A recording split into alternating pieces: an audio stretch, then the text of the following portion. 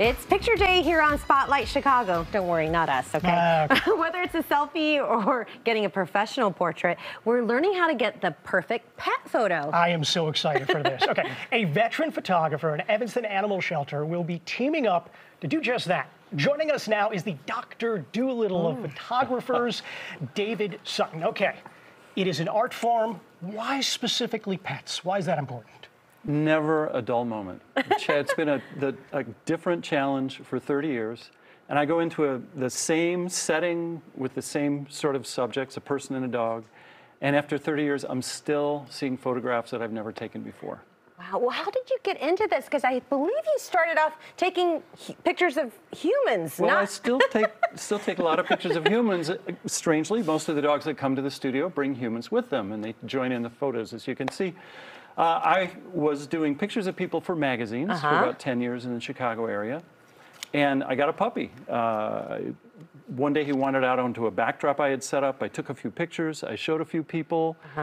They got excited, and I started doing this on the weekends, and it was just so much more fun than what I was doing during the week. I just let it grow and let the other one shrink. Oh, that makes sense. We're taking a look at wonderful pictures here. Can you talk to us about the joy in the process? I tell people, anyone who will listen, they ask me what I do for work, I say my work is a love fest. And that's what it is. It is a celebration of relationships, and that's the most important aspect of it.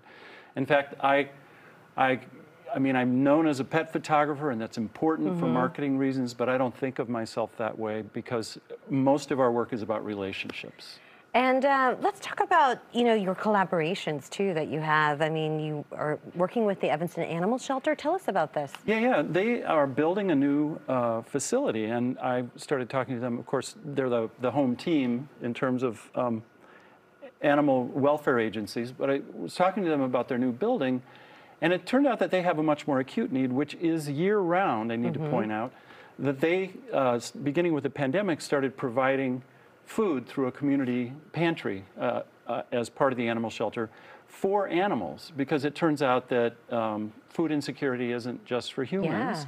And their mission really is to keep families together, because most people who live with dogs and cats, that's a family member. Right. And if you can't afford to feed them, sometimes the only option is to outplace them, which nobody wants to do. You're doing a really cool thing. People can drop off donations and then get a pet portrait. Yes, we want people to call us first, Sutton Studios, and we'll schedule their sitting.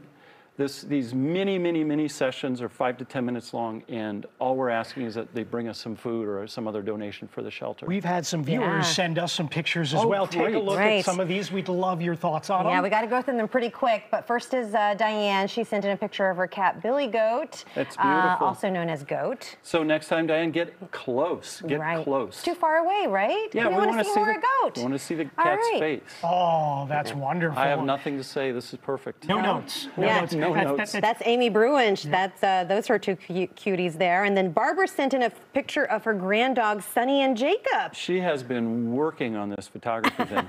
Okay. Yeah. Oh, there they go. Yep. Yeah. The only thing I would say here is get down low. Get down on the floor. Oh. Get a dog's eye level view of your we got pets. one more. Oh, who's that? Do you recognize She looks oddly anyone? familiar. There we go. No, I have seen that cat before. This is... That's my cat, Sasha. Sasha. What do you think? Was pretty good? Pretty good? Very good. Definitely not a catastrophe. I liked about the last one was... Jeremy. All right, the Picture Day event is this Friday, December 29th at David Sutton Studios.